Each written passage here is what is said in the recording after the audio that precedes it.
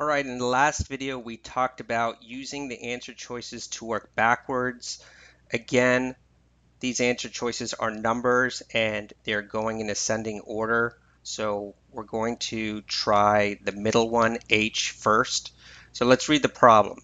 A rectangle has an area of 32 square feet. Okay, so I'm going to write area is 32. And the perimeter is 24. What is the shortest side? What is the shortest of the side lengths in feet of the rectangle?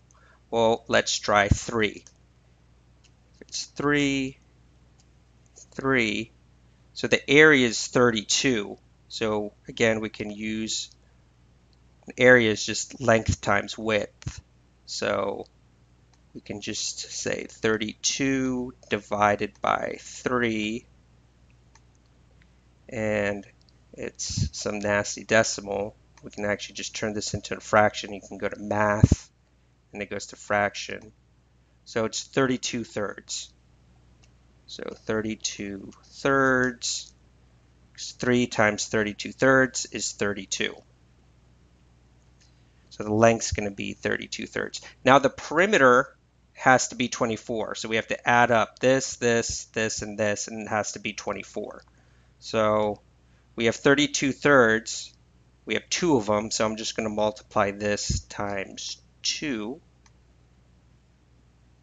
And then if we add 3 and then add 3, that's 82 thirds.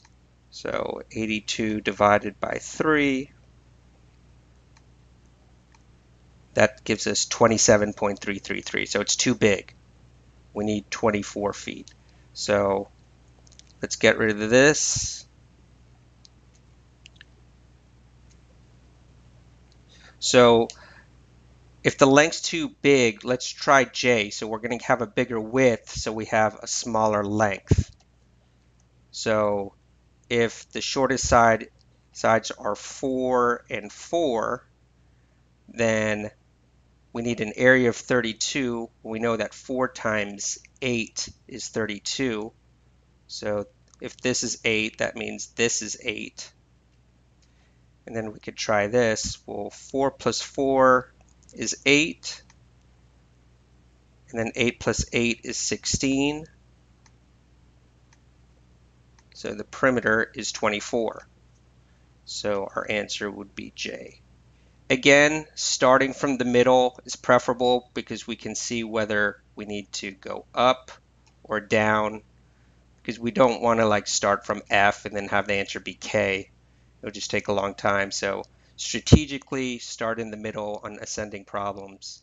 And again, we just used the answer choices to our advantage and came with 4.